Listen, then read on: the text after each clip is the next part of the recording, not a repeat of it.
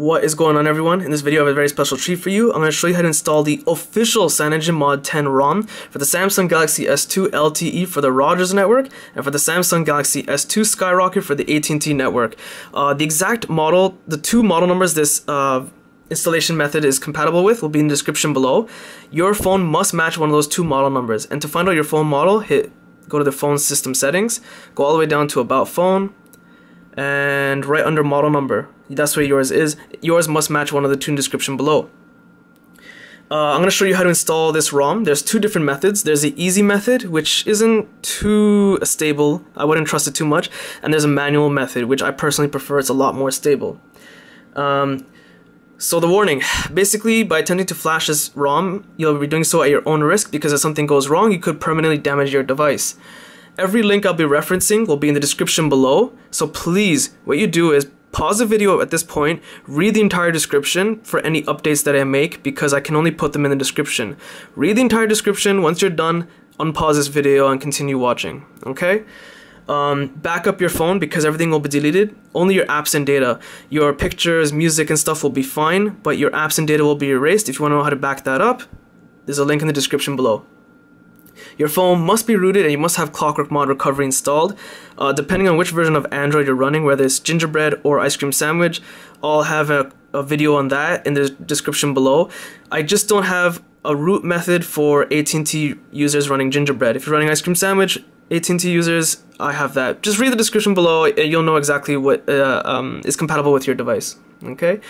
Furthermore, if you have any trouble with this installation method, please do not ask me. I am not a developer. If you want help, ask the CyanogenMod team by signing up on their forums. And I'm going to be showing you how to install the experimental version of CyanogenMod 10, because it just released today. If in the future they release a stable version or release candidate version, which is like pretty good for day-to-day use, the installation instructions are still compatible with what you see in this video. The reason being is because CyanogenMod team always keeps their instructions the same. So even when there's a stable version of CyanogenMod 10 out, you can still follow the instructions in this video, except you just download the stable version of the file. Okay, so I'll show you that in just a moment, so don't worry about it. So to start off, I'm going to show you how to install the ROM the easy way. What you're going to do is go to Google Play, download an app called Rom Manager. The link to this app will be in the description below. Once it's installed, you open it up. The first time you open it up, it might give you a warning. You have to install Clockworkmod Recovery or something like that, or it's going to ask you your phone model. Hit Skyrocket. Even if you're a Rogers user, hit Skyrocket, okay? Because our devices are almost the same as the AT&T Skyrocket. As you can see, I'm running a Rogers version. I did it. It works just fine. Then you're going to hit download ROM. If you're doing this for the first time, it might say you need to update Clockworkmod Recovery. Even if you have Clockworkmod Recovery installed, it's going to try to overlap it, and it will. Alright, so I used to have Touch Recovery. This stupid app, I didn't know it was going to do it. It turned it into Button Recovery. Not a big deal, but it's a little frustrating, but whatever. So you're going to see when you hit download ROM, you're going to see a whole bunch of developers listed here.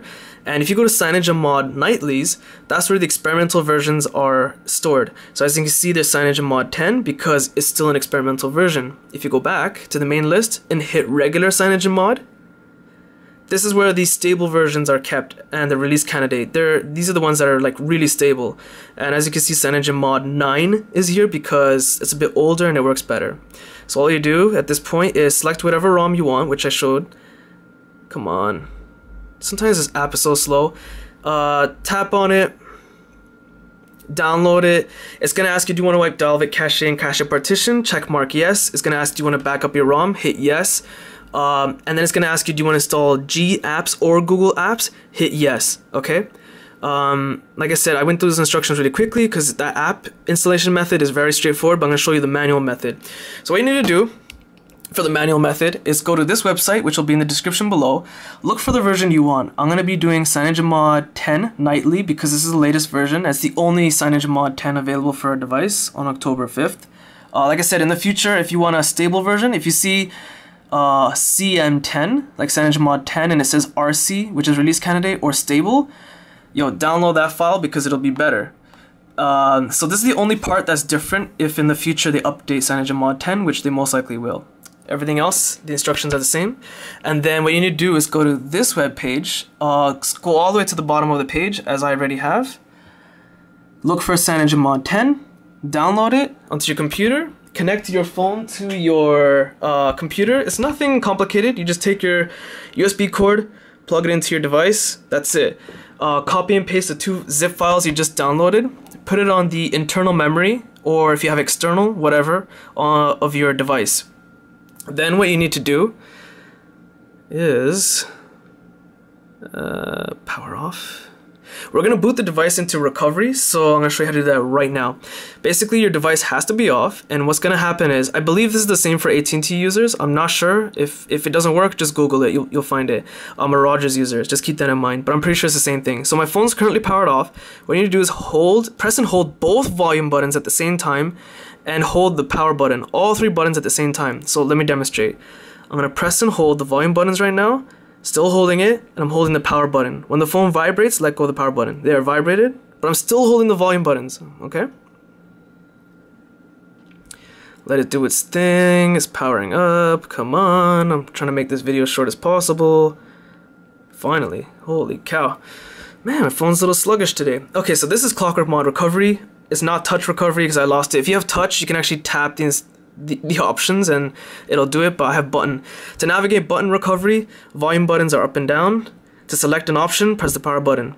Okay, so in recovery, what we're going to do is navigate to wipe data factory reset, select it, go all the way down to yes. If you're using touch recovery, you might have to scroll down the screen and then select yes. This is a point of no return in which your data will be erased. It's erasing the data. Now, I'm going to do some of these steps twice just to make sure that the data is actually fully wiped from the phone. Wipe data factory reset. Yes. This way it ensures that everything has actually been deleted properly, and when you install the ROM, there's no errors from the previous ROM you're using carried over to CyanogenMod 10. Okay, so it's just a precaution. You don't have to do it twice. I personally recommend it. It's only a few extra seconds. What you're going to do then is wipe cache partition.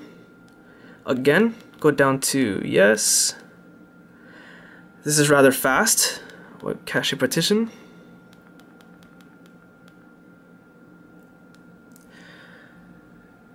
Okie dokie.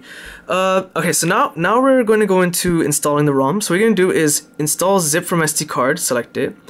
Now, this is the part, okay, if you have an external SD card, you're just going to choose the top option, which is, say, choose zip from SD card.